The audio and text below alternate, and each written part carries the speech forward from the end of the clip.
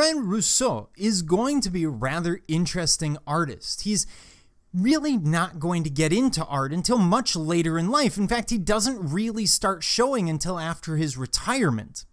And he will be almost universally derided. So consequently, he will show in the Salon de Indépendance. And he does so almost every year until his death. Despite that, critics will constantly harp on him for his very basic settings. There's a lack of depth. He's got doll-like figures. He's got almost cardboard cutout forms in his imagery. And yet he will be very inspirational in the 20th century. The piece we're looking at is his Sleeping Gypsy.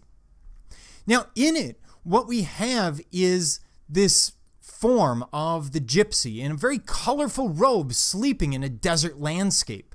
Beside her, a musical instrument. In her hand, some kind of stick. And behind her, what appears to be a menacing stuffed animal, or a particularly vicious stuffed lion. Either way, it doesn't quite look realistic. But what Rousseau is doing is something very different. He's capturing the unconscious. He's capturing this very uncomfortable element where you could have a dream that isn't quite nightmare, but isn't really positive either.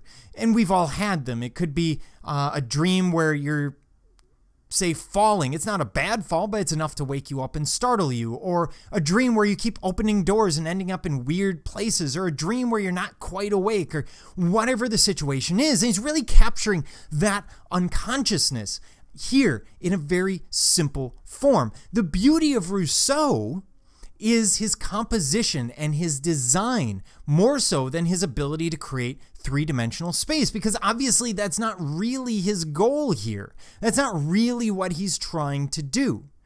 But it becomes incredibly inspirational. This idea of capturing the unconscious will speak to the Freudian sensibilities of the late 19th century, where everything about dreams is very popular, but will also inspire and directly impact the 20th century when we get into surrealism, where artists will try and capture the unconscious and make it tangible, taking those romantic notions of the 19th century and expanding on them, just like Rousseau does here in Sleeping Gypsy.